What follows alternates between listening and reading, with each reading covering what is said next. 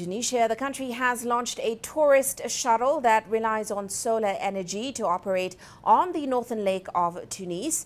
And as Adnan Shawshina reports, the eco-friendly project is expected to revive eco-tourism as authorities there seek to curb pollution in the Gulf of Tunis. Tunisia has unveiled an electro-solar boat, Solaris, with non-polluting energy that offers 6 tours and rides per day on the northern lake of Tunis.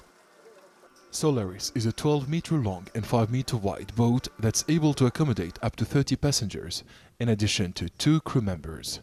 The project promotes sustainable mobility in the Lake of Tunis, which is a natural lagoon located between the capital city Tunis and the Gulf of Tunis. The lake covers a total of 37 square kilometers. This is a pilot project and eco-friendly initiative. This solar power boat also uses electricity.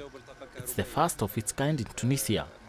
It offers a very interesting animation and tour in the Lake of Tunis. The boat was built as part of the solar-fueled electric mobility project implemented by the National Agency for Energy Conservation in collaboration with the Norwegian laboratory Sintef Energy and Al Buhaira Invest. At the beginning of the project, the boat was to be built abroad, but we all believed in our engineers and technicians. Solaris was built here in Tunisia by qualified Tunisian manpower from the Industrial and Naval Construction Company, in collaboration with all our partners.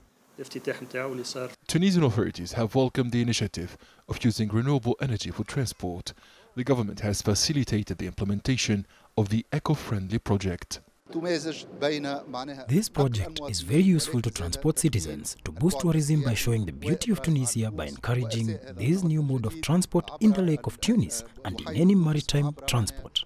The state backs and supports any initiative or vision for clean, safe and green transportation. The project seeks to demonstrate the feasibility and the social, economic and environmental benefits of solar-fueled electric boat transport in Tunisia and the wider region. The Solaris boat offers numerous development opportunities and is a perfect tool in the fight against climate change and air pollution. The eco-friendly project has also revived ecotourism in the Lake of Tunis.